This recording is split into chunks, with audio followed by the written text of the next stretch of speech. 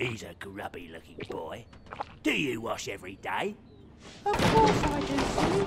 Cleanliness is godliness, they say. Let's look closer. He might be telling fibs. Zoom in on his tummy. Just there, under his ribs. The belly button. That's the best place to look.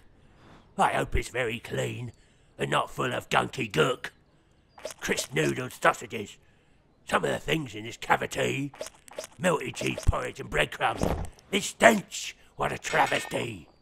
What's that growl? I'm hungry. The boy fares. No, it's something else. It's the belly button bears. A grumbling in the tummy, causing everyone to stares, means only one thing. The belly button bears. He's a lazy belly button bear, eating all day long, lazing on his hairy bed, singing his grumbly song. The belly button bear, eating all the scraps, sits around all day, having long dozy naps. Of course everyone loves a bear.